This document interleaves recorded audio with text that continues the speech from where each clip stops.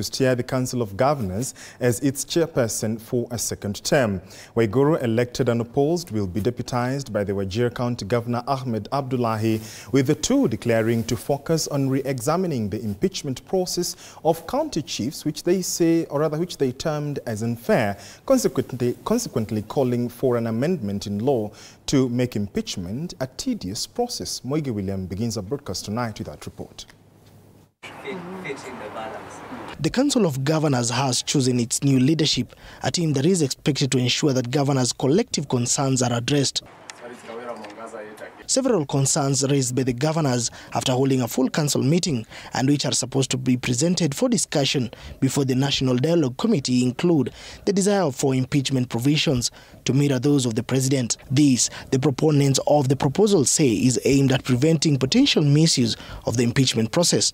Further defending the activities of the National Dialogue Committee, Kirinyaga Governor Anne Waiguru, who was handed a fresh one-year mandate as the chair of the council, reiterated that it is a fresh process different from the defunct Building Bridges initiative and a perfect avenue for any stakeholder who has the interest of the nation at heart. We believe that the commitment that we have seen to ensure that they listen to many people will bear fruit, and therefore that is why we are going to submit our proposals. The Council of Governors has also revealed that it will be seeking an increase of the equitable share of revenue from the current 15% to 45%, along with boundary delimitation, stating that a majority of counties have diligently utilized their share of the disbursement from the national government in serving citizens. Additionally, the governors are advocating for the extension of recall provisions applicable to members of parliament to include themselves. We do not want a situation where county governors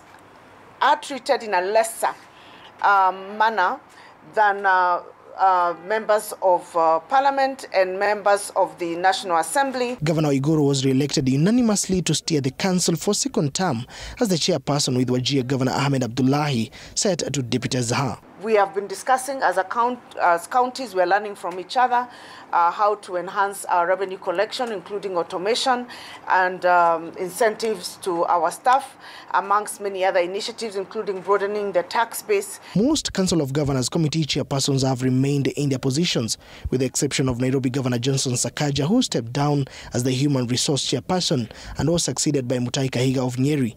Machakos Governor of Nyandeti has been replaced as the Trade Chairperson by Susan Kihika of Nakuru. Meanwhile, Baringo Governor Benjamin Cheboy has assumed the role of Security Committee Chairperson, succeeding Tana Rivers Dahao Godana. Moige William, TV. Thank you, Moige, for that. A former Attorney General